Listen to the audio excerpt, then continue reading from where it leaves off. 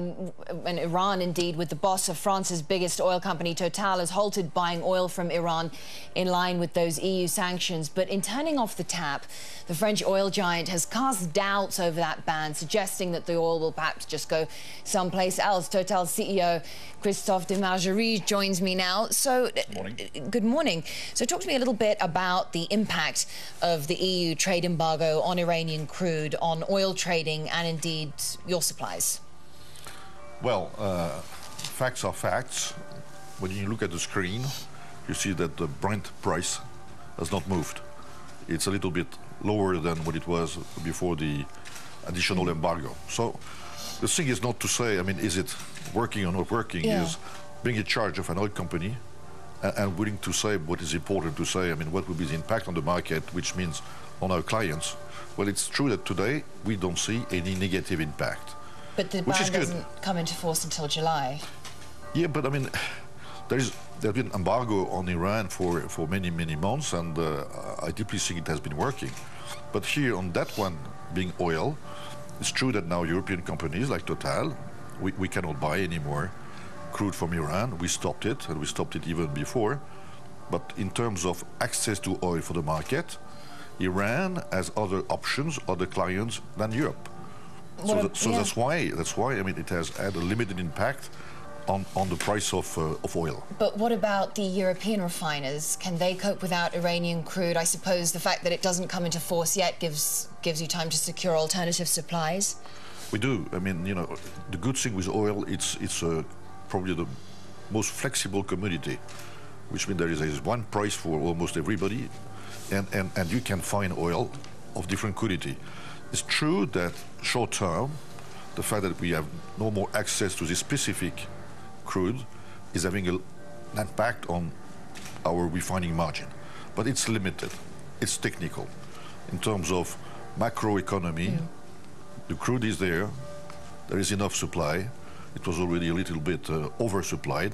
So the impact is not important, but I think it's good news. I mean, I don't want to say that Total is saying that the embargo is not working. Total is happy to see that this time the price of oil is not going to the sky, and then everybody will tell us, what are you doing? So I mean, what we're doing is making sure that our refineries are well supplied, and today the impact is really, frankly, limited. You know, I was just talking... Which is good news. It's good news. Let me ask about your broader outlook for commodities, because I was just speaking with Cynthia Carroll of Anglo American, and she was saying she's not concerned about the impact of a double dip, but she does expect to see a slowdown in the first half of this year. Would you share that opinion when it comes to oil prices? Well, oil prices are not only depending on offer and demand. It's a commodity.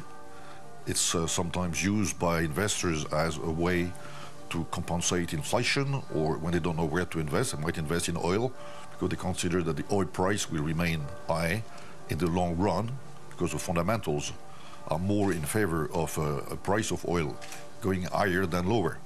So if you don't know what to do, you don't sell. And to see a lower price of oil, what I mean lower, I mean below 100, today it's 110, you really would need to have a real recession. And I don't think we will get a real recession, and I hope we won't.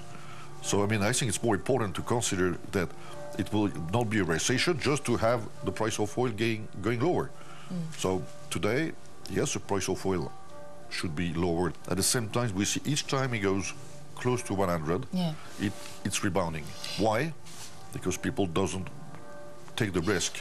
And so is that the sense that you're getting from many of the investors that you're speaking to here at the World Economic Forum? Is oil seen as something of an attractive commodity to invest in? It's more, no, I mean, first, I mean, I don't consider the oil as an investment. I mean, oil for us is our business. Yes. You know, we look for oil, we transform the oil. You were speaking there about investors perhaps using it as a way to combat inflation, and because of, you know, where the macroeconomic fundamentals are right now. But I prefer that they don't too much interfere in our market. I see. So that it's really working with offer and demand, but it's not the case.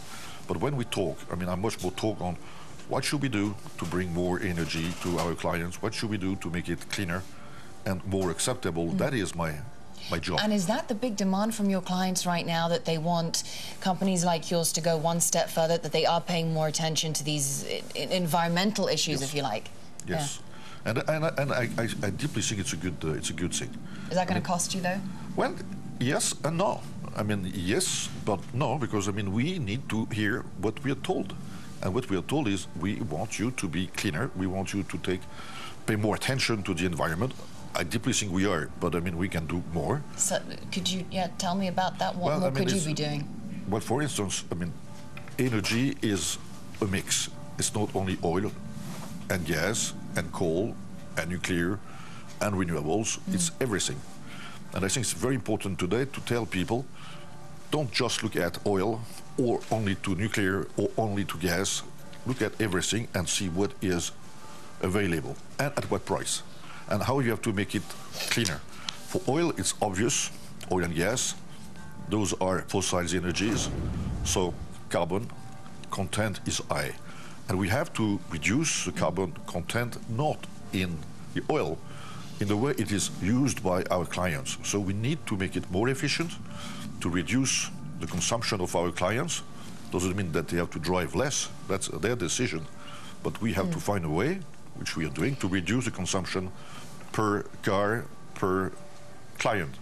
And also, as far as we are a big company, also thinking of what we can do with the CO2, as far as at the end, it will remain always CO2, as far as you are using carbon. And on the top, which is new, and especially for Total, we have been now involved in renewables and in particularly in solar. And what about other opportunities that you might be on the lookout for? I know that you have expressed an interest. Well, actually, you've gone further than that. You've actually been buying up U.S. shale gas permits in the U.S. Is that you going to continue investing in that space? Well, you know, we are not looking to shale gas. We're looking for gas. Yeah. The gas is shale gas is, let's call it classical gas, whatever. But gas is cleaner than oil.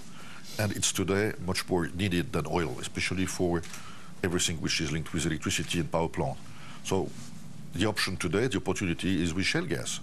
So we go for it, but not because it's shale gas, because it's gas. And then we will do everything to make it acceptable. There is this debate about shale gas, about is it clean or not, what are you doing with fracking. It's very important that we send the message that first, we are considering this seriously, and second, we will show it and be transparent in terms of what it means on the environment. Well, thank you very much indeed. Really good to get your thoughts. Christophe de Margerie, Total CEO, Europe's third largest oil company.